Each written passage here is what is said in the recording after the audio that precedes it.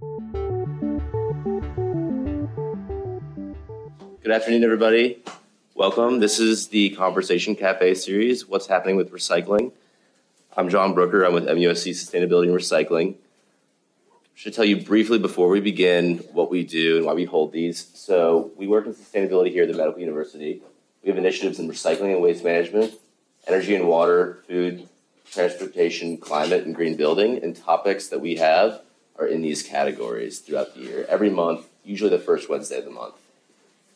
And if you want to hear more about events like these, we have a Green Team email list sign up, which is at the front on that clipboard.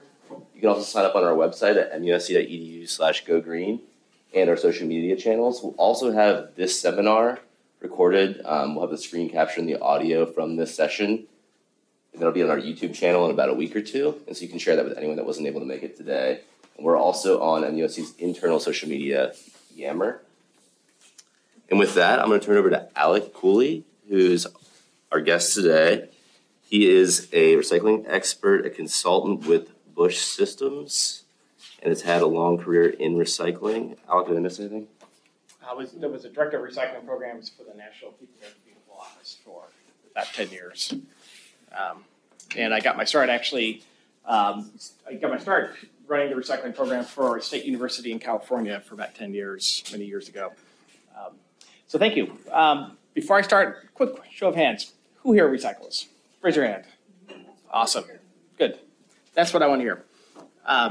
So what I'm going to do today is, there are a couple things. There's been a lot of media stories recently about problems with recycling. It's all getting thrown away, something about China, contamination.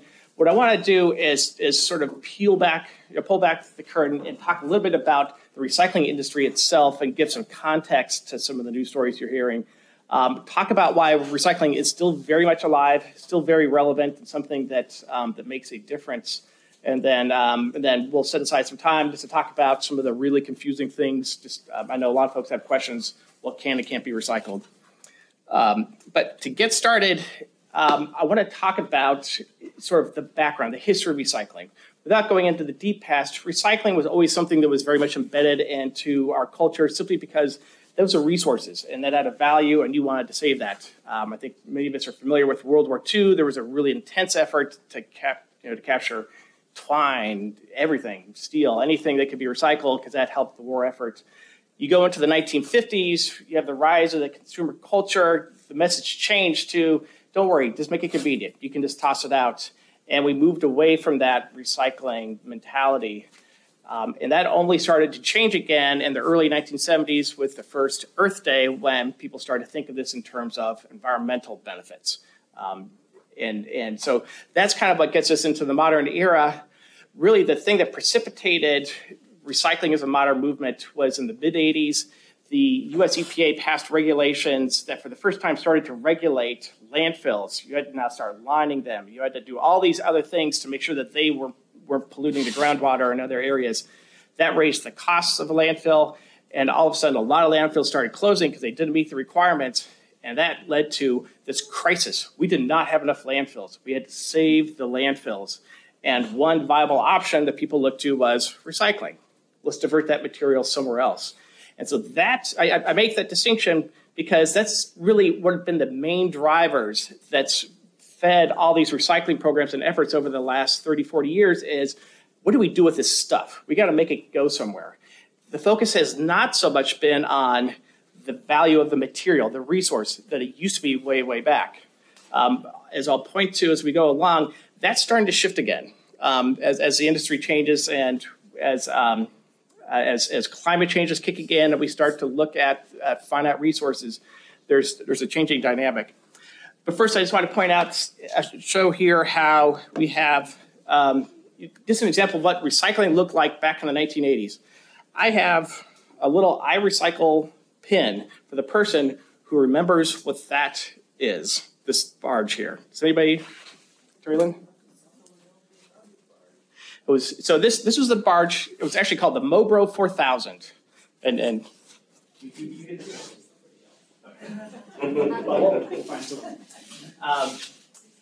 this was a barge that was filled with trash, and it was sent from New York down. It was going to go to North Carolina to to a landfill there and arrived. North Carolina said, we don't want your trash, New York. And so they said, keep moving. This barge kept going down the coast. It passed South Carolina. It kept looking for places all the way down to Florida to take the trash. They couldn't find a taker. They kept going to Mexico. They made it all the way down to Central America before they realized it became a huge media story. This was in all the front page papers tracking the progress of this one barge as it went down to Central America. It eventually came back up to New York, where it was incinerated, but it became the poster child of this landfill crisis, what to do with trash. In the 1980s, 90s, you had these curbside programs that developed where we kept everything separate into different tubs. All glass went into one tub, aluminum, paper into separate tubs, and that was how the whole system was designed. It was very much focused on basic materials, cans, bottles, paper, cardboard. And I point that out again because today recycling is much more expansive. This, what we think of as recycling, means much more than it used to be. We now have much more modern systems where we have a single cart that most folks are familiar with, certainly here in Charleston County. What can be recycled is dramatically increased. We recycle things like computers now, carpets can be recycled, construction demolition material, batteries, all sorts of things that previously we didn't think of in those terms can now be recycled. We have a lot more focus now on organics, composting material, because that's a big source of waste that goes to the landfill and a source of methane. The other thing I make a distinction is that corporate America is much more invested in recycling now than it used to be. It used to be where a company would say, well, we'll use recycled or whatever. It was much more of a greenwashing marketing opportunity. Today, companies like Coca-Cola, Alcoa, other companies that use packaging are looking for feedstock for where their material is going to come, and they see a future of finite resources. And so they're starting to get much more involved in recycling systems than previously. The final thing I would point out is with this lower right-hand corner, we see the plastic bottles. Another thing that you're seeing is with packaging design is changing so that not only to make it recyclable, but also what's called lightweighting. Designing things so that there's less actual material in it so that we're consuming less. And if you hold up a bottle that was created 30 years ago versus one today, you can just crush it in your hands now. And you couldn't do that before, and that's because of that lightweighting process. So with limited time, I want to at least quickly walk you through the basic stages of what it means to recycle. We start with what all of us do personally in our home and in our office. We put things into recycling bins. That goes to a MRF, which I'll talk about a little bit more in a moment. It's a material recycling recovery facility where it gets baled and processed into the different types of material. It then goes to another stage where it gets processed into a feedstock material that can then be used to make a new bottle, a new box, whatever that new product is. What you see there in the second from left or second from right is actual recycled plastic that's been pelletized. So that's now the material that's going to be used to make new bottles. So material recovery facility, these are, it depends from one location to the next around the country, but this is typically where the truck that goes by your house next goes to one of these facilities. They dump everything out, and it goes through, in many cases, a very high-tech process. As I said, it depends from one location to the next, but briefly, every facility is different, but oftentimes you will have, there'll be a sorting line where you have individuals who will pick out some materials. Then it goes to the far right-hand corner where we can see that's called a star screen. That's a mechanized process that can separate materials into the different kinds of things based on how much they weigh, or if they're one-dimensional, two-dimensional. Those all mechanized process that can sort things that way in a very high-tech. We're just now, in the last year or two, we're starting to see robotics coming into recycling. So you actually have the lower left-hand corner, we have a robotic arm that there's an optical eye that can look at that material. Not only can it tell it's a plastic bottle, it can tell what kind of plastic it is, and it can, at the speed of light, move things around and sort things. So it's becoming a very high-tech industry. And at the end, it creates the bales, similar to what I showed with the plastic that goes to processing in the next stage. What does recycling get turned into? Many things. Just a couple examples with paper. It can be turned into boxes, can be turned into new boxes. Basically anything that's made out of paper can be made out of recycled content, and is in many cases. Similar with metals, aluminum can be made to make a new airplane. the steel cables that hold up the Cooper River Bridge, in all likelihood, probably have recycled steel in that. Steel and aluminum are probably the two most recycled items, and virtually everything you buy has some recycled content in it.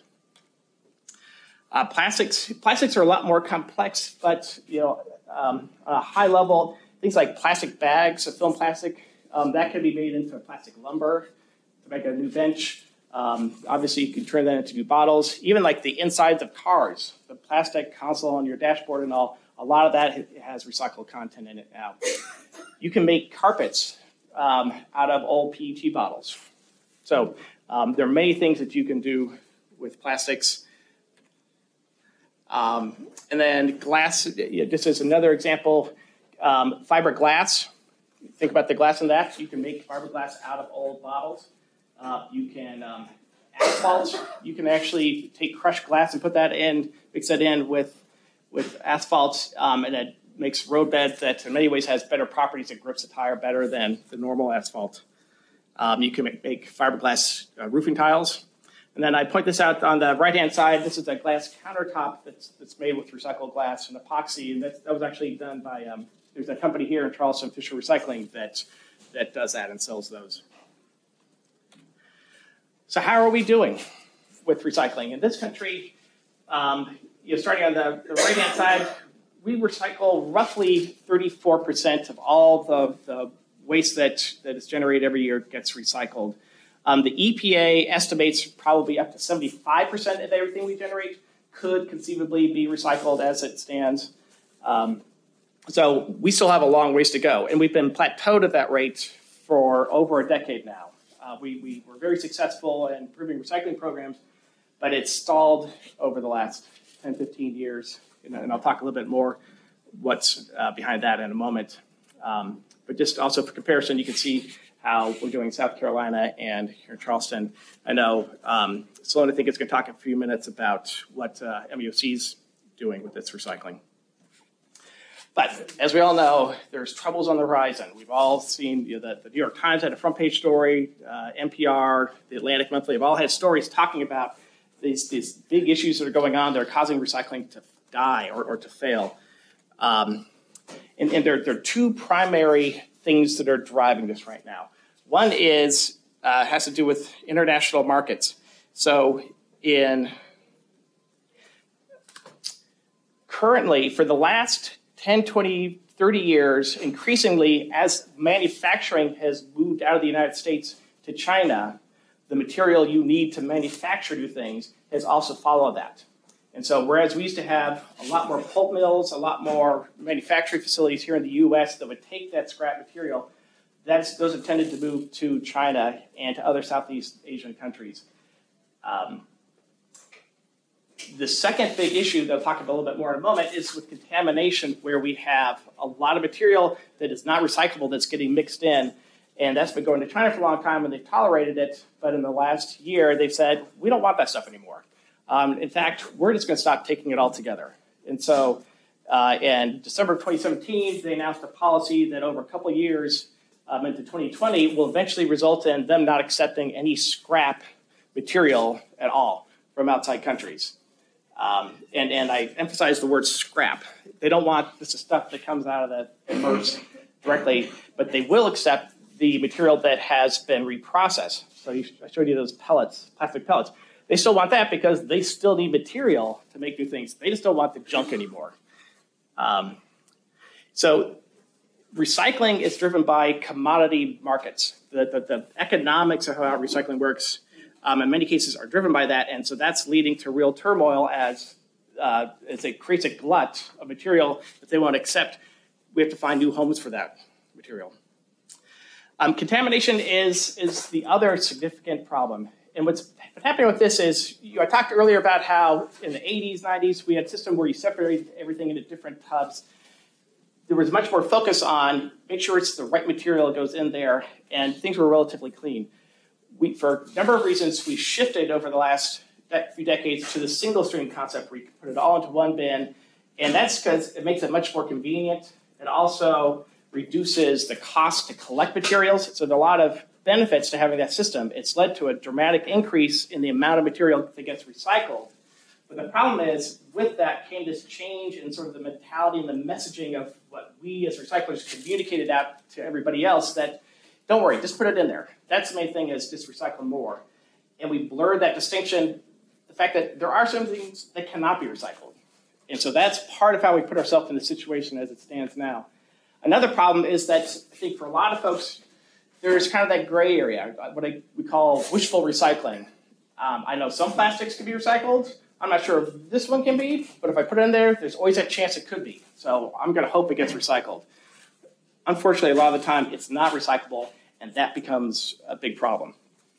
The final thing I would observe about what causes contamination is when we start mixing everything into one truck, glass bottles with paper and other things, just that process of actually collecting and handling that material. When a bottle gets broken, you get glass shards all mixed in with paper. That degrades that material, and it makes it so it's much harder to recycle. So those are the different forms that contamination come in, and it's become a big problem. A couple other just ongoing challenges beyond simply those two immediate issues, but that we've been facing for a number of years. One is just with the economic model of recycling. There are two primary ways that recycling gets paid for. One is through the service fees that you pay to have it collected.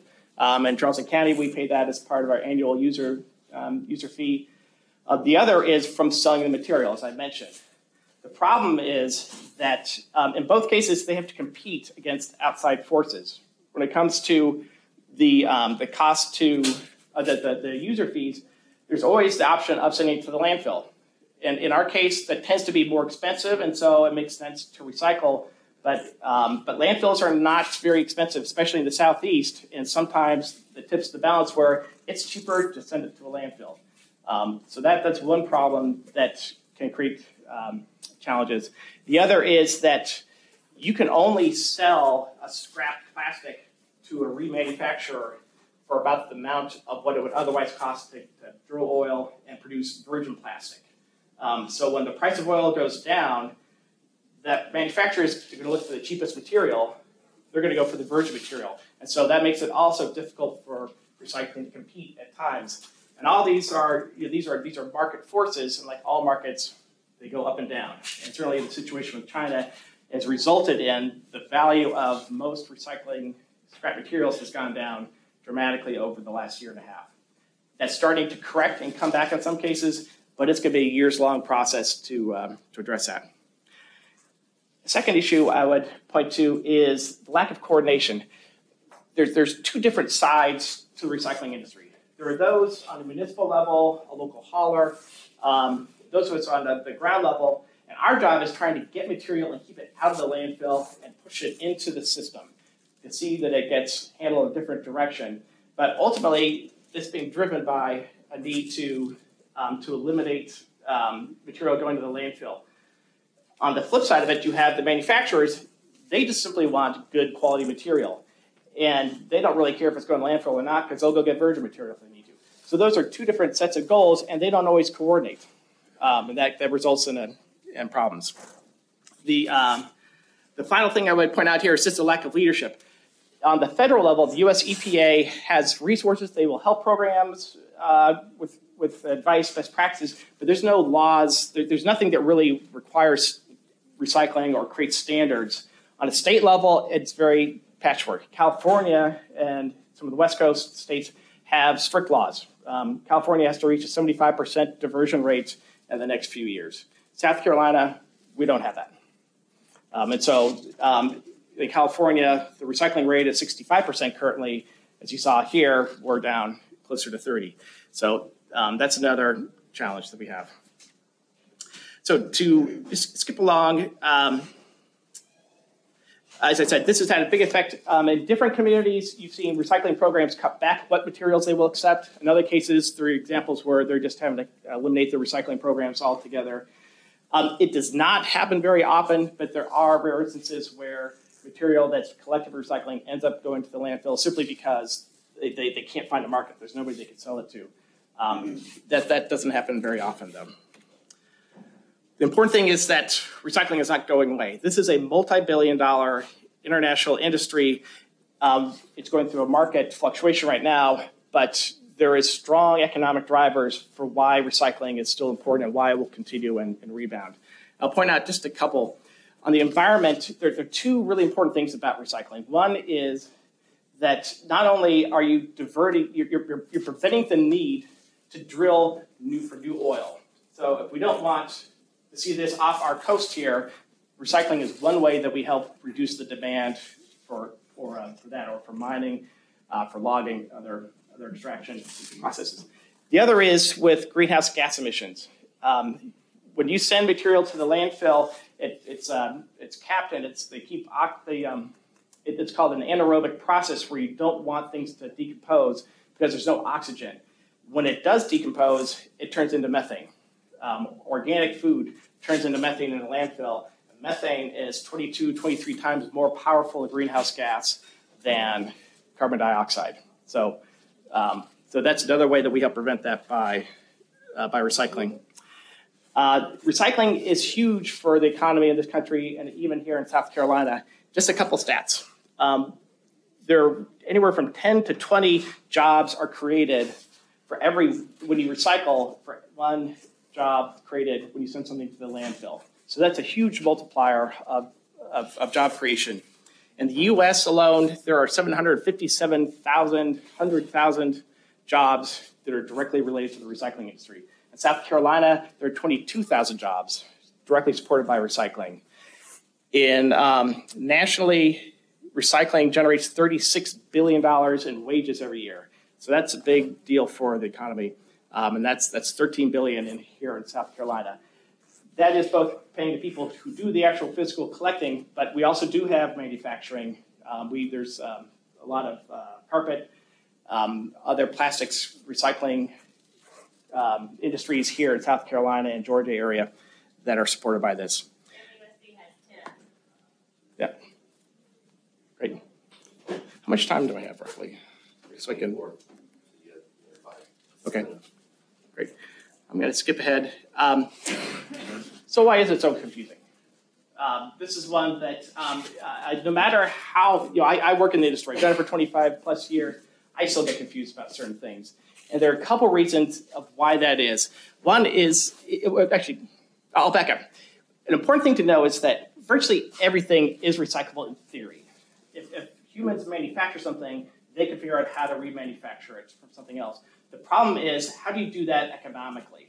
And so at the end of the day, something may be recyclable, but it's only acceptable into a system if that system has an economic way of managing and handling that material. And that's a big part of why some materials are recyclable, some materials aren't when we communicate. Some of that is economic, as I said, but some of it's also technological. And a good example would be plastic bags are very recyclable. They can be turned into plastic lumber, but technologically, they create problems when you go through these material recovery facilities because they're so light they fly around and they get caught in the gears and they will shut the whole system down. So it can be collected, you just can't put it into your curbside bin. So I'll talk through high level some of the takeaways that you should know about what's recyclable and what isn't. When we get, I'll hold for right now questions, but when we get to the end, we'll definitely set aside time to answer some of those. This is an example of what I just talked about. Those are all plastic bags that are caught in the gears of a facility. In some cases, they might have to shut down a facility multiple times in a single day and spend 45 minutes with guys with box cutters trying to cut all those off. So that's a huge problem. So that's one thing to know is with whatever you put in the bin, not only store-bought bags, not just throwing them in there, but if you're collecting things in your home with a plastic bag, don't just toss that whole bag in. You want to empty out the contents and keep the bag out of the blue bin. There is a whole website that talks all about the very specifics of what kinds of film, plastic we call it, can be recycled. It's called plasticfilmrecycling.org. We're starting to see a lot of these kinds of packaging that are not really a rigid bottle, and they're not really a bag either. They're kind of this in-between. We refer to them as plastic or flexible plastics. This is another material that in theory is recyclable, probably 10 years from now will be, but they haven't figured out the technology for how to get it through the system and collect it efficiently. So this is, again, something you don't want to be putting into your bin currently. Styrofoam, non-container plastics. Generally, you want to focus on bottles and containers with the lid that are rigid. That's really the main materials that are plastic that are recyclable. But all these other ones, styrofoam, anything that can get tangled up into a system, you want to be leaving out. Some paper is recyclable, some is not. As a general rule, if it's something that is paper designed to actually touch food and packaging, it's probably not recyclable. The reason is that when it touches food, you have to put in a thin layer of plastic that keeps the paper from absorbing water from the food. And that thin layer of plastic makes it difficult to recycle. The other thing is tissues, paper towels. They're just such a low quality, it falls apart before it can go through the system again. And this is an important one. When things go through the system, I showed you the star screen and how they use mechanized process to sort things. They do that by, they're able to figure out, is it three-dimensional, this object, or is it flat? And based on those qualities, it will sort things in different ways. If a can or bottle is smashed like this, it's treated like paper. So it tends to get sorted into the paper side. So again, very recyclable, but it can't go through the system. Most often, it won't get through the system as it stands. And this is one personally. I started out driving forklift and working in a MRF when I was a college student. And there's nothing inherently about dairy that makes it unrecyclable, but it's really nasty. So as a humanitarian measure, rinse those out. Other things that you can do, beyond just being knowledgeable and making sure you know what can and can't be recycled, reducing what we consume in the first place is real important. Marine plastics is a huge, huge issue. I think there's been a lot of press about bans on bags and straws in the area. Those are all things that if you don't need them, there's no reason to accept them. These pods, the K-cups or the little Keurig cups, that's another example where we've been conditioned to, it's easy, it's convenient, and so it's okay. But again, this is something, the plastic is recyclable, but when it goes through that whole process, these things are so small, they just fall right through the gears. So typically, those aren't going to get recycled. Even if you tear them apart. Even if you tear them apart, unfortunately. And it's just a process of there's so many gaps and literally cracks that they can fall through. They're hard to get through. And I would point out the obvious, which is it still works to use a percolator or a coffee pot, other systems that don't even generate that source of waste in the first place. Something that does not get talked a lot, but is becoming a bigger issue, is food waste. As I mentioned, food, when it's in the landfill, it turns into methane, which is a huge problem. And these are some pretty sobering stats here. 40% of all the food we produce in this country goes in the trash. That should be shocking, especially juxtaposed against the fact that there are 40 million Americans every year who are facing hunger in some form. So we have a real disconnect between how we're allocating resources. There are, I won't go in depth, but I'll just point out that there's an ad campaign that the NRDC is doing called Save the Food that has a lot of practical resources and tips on how you can eliminate food waste in your own home. Things like how to efficiently manage things in the refrigerator so things don't go bad before you have a chance to eat them. How to understand the saved or the use by dates, because those could be confusing. There are a lot of good resources there. And then I'll close with a request that everybody make a commitment for how you can personally become more involved and go beyond what you're already doing right now. Saving resources requires a personal commitment from all of us. These are just a couple examples. And with that, I'm going to pause because I know we have a couple additional speakers. Do you want to save questions for the end? Or? Yeah, so a round of applause for Alec. Thank you.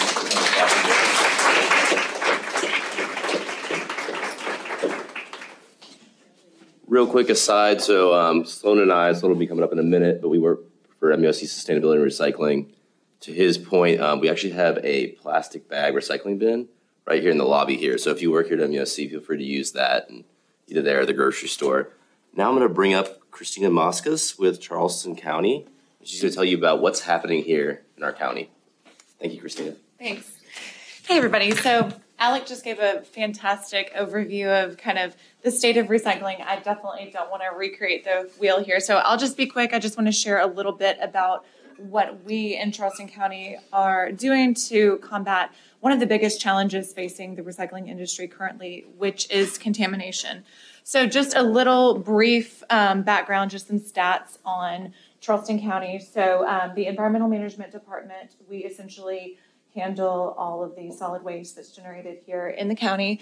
Our largest program is our residential single stream recycling program. We service about 135,000 households on a 2-week service schedule. That number is growing every day. I mean, we are constantly getting calls with new construction homes, people moving into the county that are requesting a recycling cart. We also have a commercial program to service local businesses. We service about 3,500 businesses, about 350 apartment and condominium complexes. We also have a greening schools program where we service 100% of Charleston County School District schools. And we also have a special events recycling program where we lend out bins to any event going on here in the county. Alec briefly mentioned food waste composting, and the county does have a commercial grade composting facility out in West Ashley where we accept food waste from local generators like restaurants, grocery stores, cafeterias, and places like MUSC. And we are able to recycle that into a compost product that we sell back to the community. So contamination, like Alec mentioned, with the shift a couple years ago from a dual stream program to a single stream program, while it did a lot of positive things for recycling, it doubled tonnage that we receive. It more than doubled participation by making it a lot simpler and more convenient for residents. It did kind of create this wishful recycling problem. People are just putting anything and everything into that blue bin at the curb without really thinking about where it's going. So these are some, actual photos of what we find in carts at the curb here in Charleston County. A lot of people put food waste in their cart. That is obviously a big no-no. Right here in the bottom left-hand corner, that's the flexible plastic packaging that Alec mentioned that we unfortunately cannot accept. One of the biggest things we're pushing right now is encouraging residents not to bag their recyclables before placing material into the cart. We just want everything loose into the cart, and so obviously this is an example of what not to do. Another big contaminant for us at the recycling center are what we call tanglers, and that's kind of any cord-like items you'll see over here on the right. It looks like some cables or cords. We get garden hoses, belts, Christmas lights. Anything that is rope-like, don't put into your recycling container. Over here on the right side, those are just some of the biggest contaminants that we are currently experiencing. We really, in most municipal programs, we're really just looking for the standard household recyclables that you're generating, the bottles, cans, paper, cardboard, things like that. Yes, absolutely. The shredded paper, Charleston County can accept it in your household bin. MUSC, we have our own shred trucks. We shred about 20,000 pounds of paper a week for MUSC, and that does get recycled. We sell it to another company. It doesn't go to the market. Right. And again, the big reason why we are looking to decrease contamination rates are because it does pose a processing issue for us. The bags, for example, can clog up the machines. A lot of these tanglers and things like that can pose worker safety issues. Recently, we had an entire golf bag full of golf clubs come through the sort line. Luckily, they were able to pull it off before it got to the machines, but that could definitely create a safety issue. So, it's wishful recycling like that. I'm sure someone thought, hey, this is metal, it can be recycled, but no, we're really just looking for the aluminum cans, tin cans, steel cans, that sort of thing. It still had the golf towel attached and everything, so quite interesting. He has a bad golf reel. So yeah, we are working pretty hard right now to try to address contamination. We're working to create some educational flyers that address not only what you should recycle, but more so now the things that we don't want you to recycle.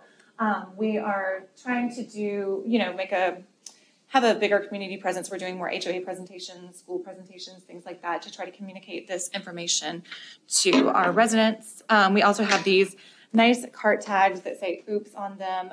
Our drivers use these when they note contamination at the curb. It actually has they can check a box so that the resident will know what contamination was noted in their cart, and we follow that up with a mailed letter that contains educational information, just nicely requesting that they try to pull that material out and avoid it next time. And then just a quick touch on our recycling center here in Charleston. Right now, we are still processing at our Romney Street MRF Materials Recovery Facility. We recently constructed a large covered building. It's about 10,000 square feet, and its purpose is to protect the recyclable material from the elements so that the material content doesn't get degraded before we have a chance to process it. But as Alec mentioned, our recycling center is a series of machines and a combination of the rotors and blowers and screens, so the machine sorting as well as hand sorting. So we do want to kind of keep the material clean before it gets to this facility. We are sorting material there and baling it and then selling it to different markets. These are the main commodities that we are currently selling, and this is a rendering of Charleston County's new materials recovery facility that is being planned for Palmetto Commerce Parkway. It's around 85,000 square feet. And it'll include state-of-the-art technology, so definitely a lot more advanced than what we currently have at Romney Street. It will include educational space, we'll be hosting tours, and it will co-locate our administration staff with our collection staff and make everyone's life a whole lot easier. So I believe, those are all the slides that I have. And if you guys have any questions specific to Charleston County, what we're doing, within the county, you can ask them at the end once everyone has spoken. We're going to have one more quick presentation, just a couple slides from Sloan Reeves, he's our recycling coordinator here at MUSC. I'm going to pull that up. Also, a round of applause for Christina. Thank you, Christina.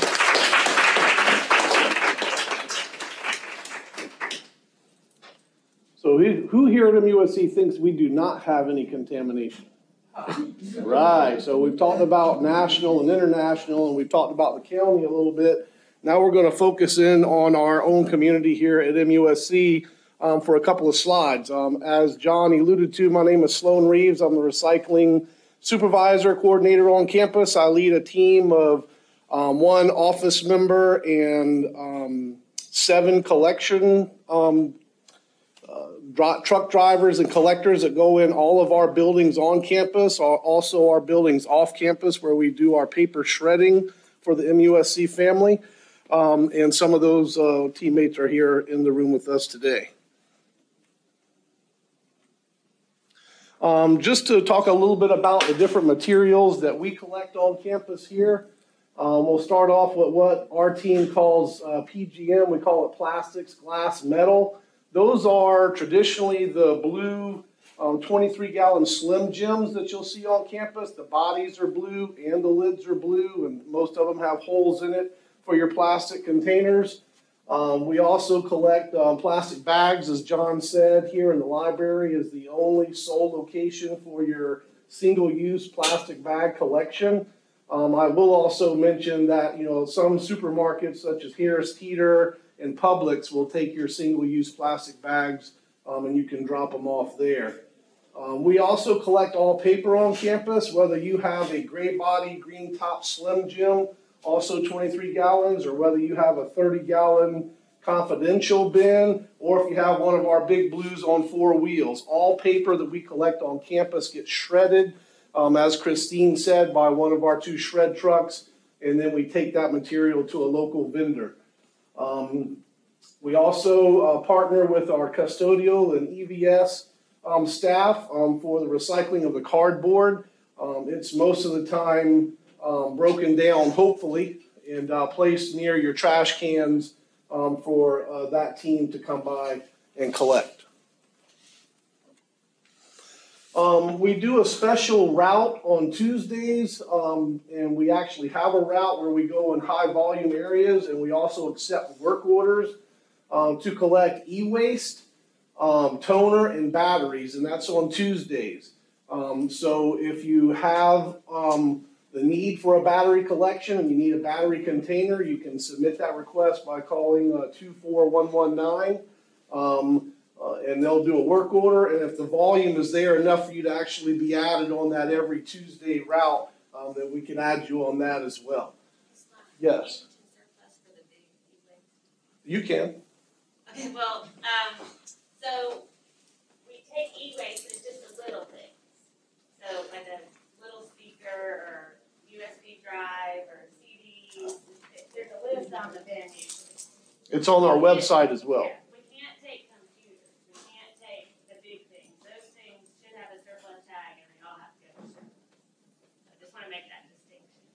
And my team, when we come to pick up your e-waste, if you've asked for an e-waste bin to be dropped off, we are supposed to actually look in the bin to see if it's acceptable material. And if it is, of course, we take it. If it's not, then we're supposed to tell you that it's not acceptable, and then you have to sort through it and try to get down to what is acceptable, and then we'll of course come back and get it. Compost. We have a great compost program on campus. It started over a year, working on a year and a half ago. Right now our compost program is in the library here. There are several bins. We also have bins in the basic science building, drug discovery lobby, and bioengineering lobbies. We're trying to expand that program across campus. As Alex said, food waste going in to the regular waste bins and then ending up in the landfill is really, it's not a good thing. We need to try to divert that waste, divert that weight from going to the landfill and having to pay for that material to go there. If you have any questions, of course, you can ask them at the end, but compost doesn't necessarily only talk about food or leftover food. It also talks about, and we also include any compostable materials are accepted in those bins as well. Correct. A little bit more about, I just kind of got ahead of myself. But last year, just to give you an idea, we diverted 193,616 pounds from January, the whole calendar year in 2018. And that's a good job. Everybody give our campus a hand. We're definitely trying to even go above and beyond that as we expand our program into different, more high volume areas, certain break rooms, certain buildings that have, more events in them and stuff like that. We're trying to capture as much material and strategize the placement of the bins. How often are those picked up? Those are picked up, they're supposed to be picked up every day, every weekday. There's not a holiday. How much? Yeah, so basically every weekday. Some bragging rights, just to give some information about some poundage that we have recycled during the year of 2018. You can see it. I'll read it to you. Almost 840,000 pounds of cardboard was recycled, and all of this is, as I say, recycled. All of this weight is also kept from going to the landfill, so it keeps MUSC from having to pay for that extra weight to go to the landfill. So it's also a huge savings when we have this diversion of material. Office paper, a little over 800,000 pounds. Scrap metal, almost 250,000. E-waste, near 114,000. Plastic glass metal, almost 105,000. Toner, almost 12. And batteries, a little over 10. A little bit more every year from, I'm not sure how many years back, probably close to 10 years or so. MUSC has competed in a nationwide college and university recycling competition called Recyclemania. And these numbers below tell you where we actually came in the competition this year. It normally runs from about the middle of January till about the end of March, so it's only about a 2.5 month period. But we came in 20th out of 73 participating college and universities in paper, 43rd out of 72 in plastic, glass, metal, 6th out of 89 in cardboard, and 12th out of 43 for e-waste. So again, we are doing well in what we do on campus. And that's all I have, and now we can open it up for questions, however we're going to do that. What I want to make, if all the recycling staff can raise their hands right now. Or stand up, please. Yeah. Please stand up.